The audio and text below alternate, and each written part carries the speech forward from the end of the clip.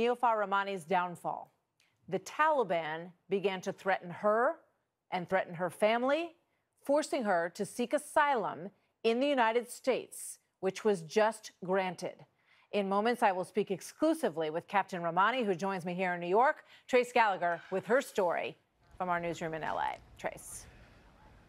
Martha, when Niloofar Rahmani first became a military pilot shuttling Afghan soldiers to and from the battlefield, the U.S.-led coalition touted her as an example of what Afghan women could become. Photos of Rahmani in a khaki jumpsuit, loose headscarf, and aviator sunglasses went viral, and she became a public figure, even a national celebrity. But that notoriety also made her a target of the Taliban, who dropped a letter on her doorstep telling her, quote, "You have not taken our threat seriously. If you carry on doing your job, you will be responsible for your destruction and that of your family." The letter went on to advise her, quote, to learn from Malala Yousafzai, the Nobel laureate who was nearly killed for fighting for women's rights in Pakistan. Within weeks of the letter arriving, Niloofar Rahmani's brother had 2 attempts on his life. Her sister was banned from seeing her children, and her parents, who support her career, went into hiding. Even Rahmani's cousins and uncles considered her profession shameful and wanted to punish her to avenge their honor. Rahmani says her male colleagues in the Air Force treated her with contempt, and when she initially applied for asylum in the U.S., military officials in Afghanistan told U.S. officials that she was lying and that her life was not at risk.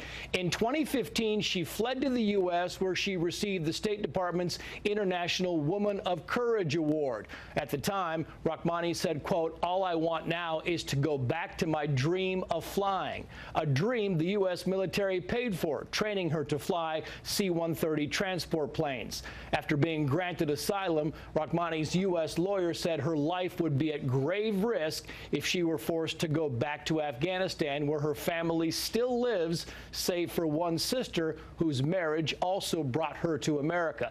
And it is notable that after 16 years of war, the United Nations says nearly 15% of Afghanistan is still controlled by the Taliban and ISIS.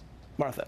Trace, thank you very much. Here now, an exclusive first interview since she was granted asylum is Captain Niloofar Rahmani and her attorney, Kimberly Motley. Good to have both of you with us today. You are such a symbol of what everyone wants for your country, and I know that women and families in your country support you so much.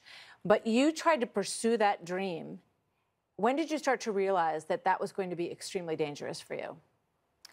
I knew it will be a risk because in Afghanistan, as a woman, you're not allowed to go to school. But being in the military, of course, it's not an easy thing. And I was very lucky to have the support of my family. They stood in each step of my life, and they supported me to be where I am. And I knew it will be a risk, and I accept that risk for my life, but not for my family. And unfortunately, when that risk started to my family's life, and it became a big problem for us, and I couldn't tolerate that anymore. I mean, how did you find the strength and the courage to do what you did, knowing that the Taliban, who, rules the country in many ways, would never allow a woman to do what you wanted to do? True.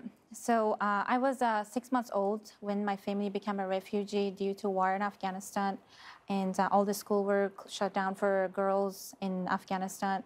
And we were living in a refugee camp in Pakistan for a long time, and we were not allowed to go to school.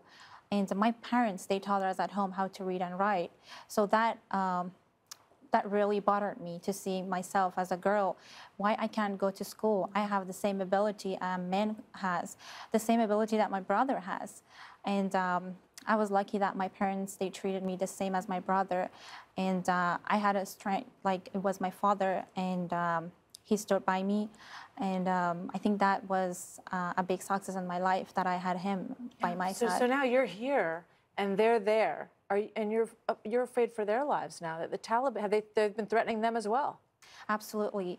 In Afghanistan, we all live together, so it's not like if it is threatening my life, it's only me dealing with that.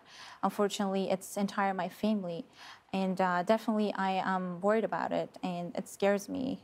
Most of the time, it really scares me that I feel they are there, and I hope they are safe. That happened to them and all this risk that they are facing, it's because of what I have done. All I wanted to do is serve my country. You're an extraordinary person, and we you. pray for your family, and we hope that they are going to be safe. Difficult for you to help her get her asylum, I know, and we just have a few seconds left, but a quick thought on how you did that. Well, I mean, I think the U.S. Immigration Department was very, saw her case for what it was, that her life is threatened, and now it's the goal for her to become a full-fledged U.S. citizen so she can continue her dreams of flying. You have an amazing story. Kimberly, thank you for helping, and great to have you here. Please keep in touch. We want to follow your story. We'll be right back with more.